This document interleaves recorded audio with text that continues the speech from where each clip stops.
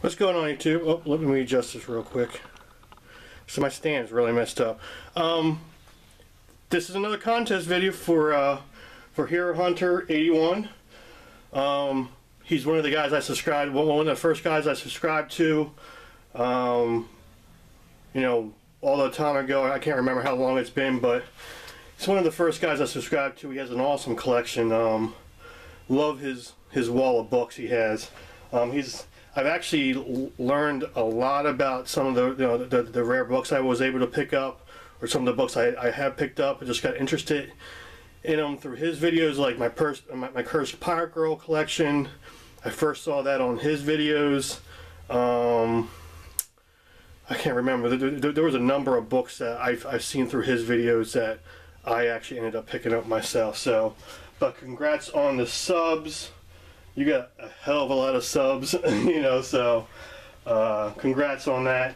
And thanks for having the contest video. So, he only asked really one question. It's not even a question, he just basically wants us to show any rare, hard to get books that we have, which I'm not sure how many of those I have. I have a few, but key books that was hard for me to get, I guess, or just expensive keys. So I'm going to show a lot of books. I always take an opportunity to show my collection off and some of the books that I'm very proud to have. So I'm going to show a number of books. So I'm going to get started real quick. But congrats on your subs, and I'll start right away. My favorite buy this year so far, I just showed in this last week, I just picked up at the Rhode Comic-Con. This is a rare book. Cry for Dawn, 3rd printing. Signed by Joe Linsner. Pretty cool. And I guess this is a rep. Excuse me. Yeah, sneezing. Oh, and I guess my Walking Dead #1 would be a low print run kind of book. I don't have that. It actually, I got it signed by Kirkman at the New York Comic-Con. And it's getting signature seared, and so it's going to be months till I see that from CGC. So that's a low print run I have. There's a few books I don't have with me, like my Cursed Pirate Girl collection. I should be getting within the next week or two. I had them signature seared, all 3 books, done by signed by Jeremy Bastian, which are low print runs. So I'll be getting them soon. So I don't think I have a lot of low print runs, and if I do have them, I don't know if they're low print runs or not. I just know them as keys. So, but I'm going to show some books. This is a pretty rare book, I guess. All-Star Comics 24. It's a Golden Age book. Pretty cool. I'm just going to go through some of the most recent purchases because I have them right here. My Vampirella #1. I think you actually just recently picked up this too. Also, my Detective Comics 359, first Batgirl, and the first Poison Ivy. I also have first Harley Quinn's getting graded right now, so no big deal. I'm going to go through pretty quickly. I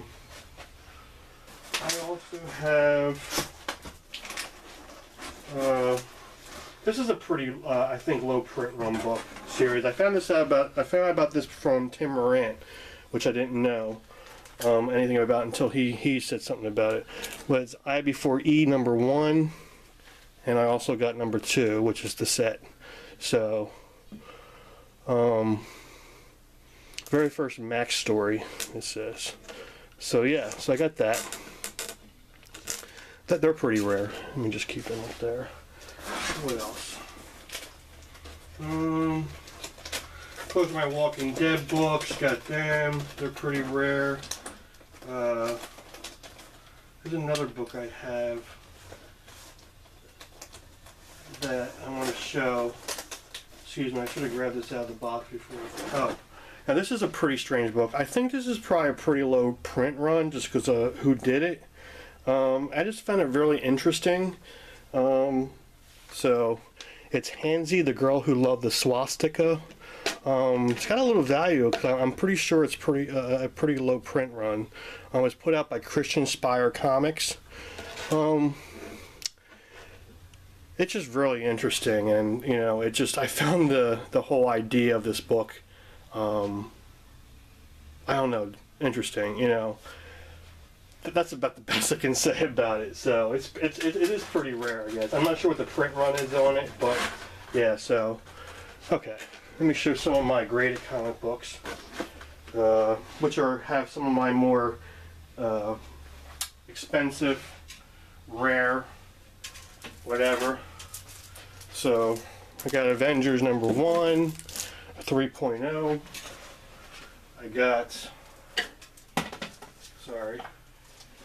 Avengers #4, a 5.5, and I'm just grabbing these out of the case.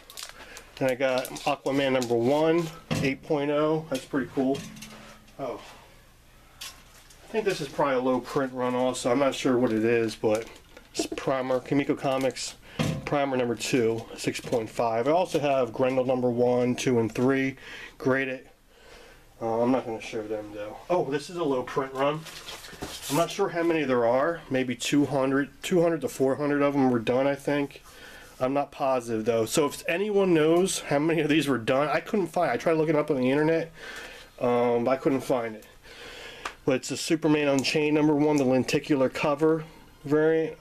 These were actually given out to what do you call it, retailers. So there's very few of them. This one I had signed by Scott Snyder at the Boston Comic Con. So that is, I know, a really low print run. There's not too many of them. What else do I got? Oh, here you go. I think you got this one too. San Diego Comic Con #2, first appearance of Hellboy. Well, you know, beside the what's the other one? The one was only appearing on the cover, the Italian magazine one. I can't remember what it's called, Penny something or whatever. But yeah, this is basically the first appearance of Hellboy in comic. San Diego Comic Con #2, and so come back. It was a 9.6, and I had it signed by Mike Mignola. So that's pretty cool. Well, I think this is pretty rare. I've never seen this book anywhere else, so I've never seen it on anyone's video. I've never seen it out in the wild any other time, or even online. You know, so this is the first appearance of Johnny Quest in comic books. It's from 1964. It's Gold Key, Hanna-Barbera, Johnny Quest, Mystery of the Lizard Men. And I got this for like $5. It wasn't, I got it really, really cheap. And it was when I first started collecting comic books again. I picked it up online, and I think I got it in a lot, or just one of those books I grabbed, you know. When I was a kid, I watched a lot of cartoons and stuff, and Johnny Quest was one of them, especially the Hanna-Barbera stuff. You know, so yeah, that's pretty rare, I think. And let me see. What else we got? Oh, here we go. A pretty cool one. My Justice League of America #1 came out at 3.0, 1960. First appearance and origin of Despero.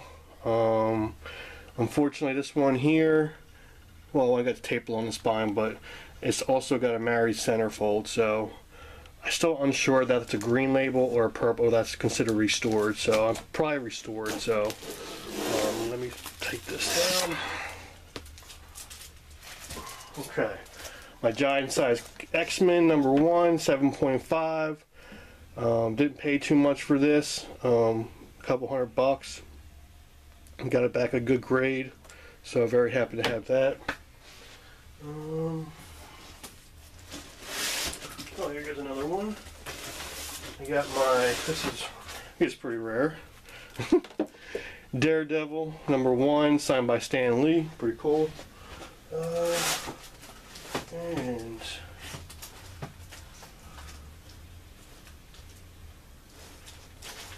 I think this is just pretty rare because of the grade it's in. And for the price I paid $5, something like that. It wasn't very much. I got this in like a lot of books, in a large lot, and it came back at a 9.6. Vader's #1, and I don't know. I looked it up in the guide, and it's like $175, $200 at this grade. So, yeah, that's pretty rare. I think this is just pretty rare because of the grade it's in. And for the price I paid $5, something like that. It wasn't very much. I got this in like a lot of books, in a large lot, and it came back at a 9.6. Vader's #1, and I don't know. I looked it up in the guide, and it's like $175, $200 at this grade. So that's pretty cool. So we got my Iron Man #1, 6.0. Not the best of grade, and also I was so disappointed when I got it back and it came back with a slight color touch.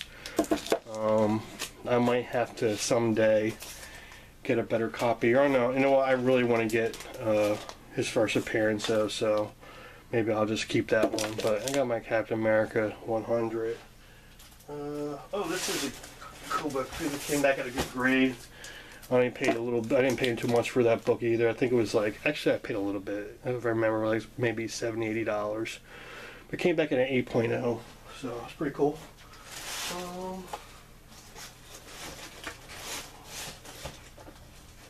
I'm getting there. I'll save one book for last. Submariner #1, 6.0. I don't think that's too rare. It's not too expensive either. You can get it pretty cheap. These are pretty cool. Strange Tale 69, a 5.0. This is supposed to be the prototype for Professor X, so that's pretty cool. From everything I read, it's supposed to be. And this, along the same vein as that, this is Tales of Suspense #35. Now this is supposed to be the prototype for the Watcher, Zarkor. So, I had an early Journey into Mysteries #86. This is the earliest one I have. And of course, my holy grail, I guess you could say, would be Journey Mystery 83. So that's pretty cool. And I guess I'll show one more book.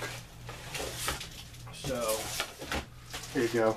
This is the first big book I bought, and it's in horrible condition, but it is what it is. It's Amazing Spider-Man #1. So it came back at a 0.5.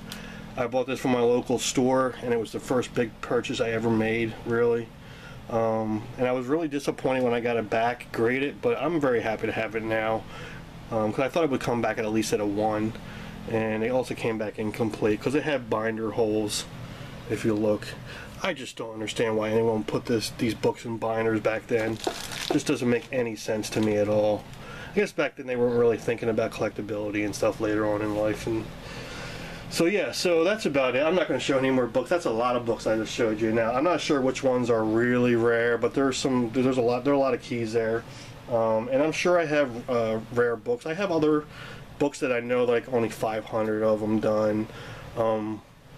But you know what? I have one that was from Fangoria Fangoria was put it out. I can't remember what it's called, but it's like only 500 of them made, but it's not really worth anything. It's just a low print run. So, but yeah. So congrats on the subs. I really enjoy your videos. I know that I guess recently you haven't been making a lot of purchases recently, so I'm looking forward to some of the other books you do get, start picking up again when you start buying them again. And I really look forward to your videos. So yeah, congrats on the subs again, and thanks for having this contest. Bye.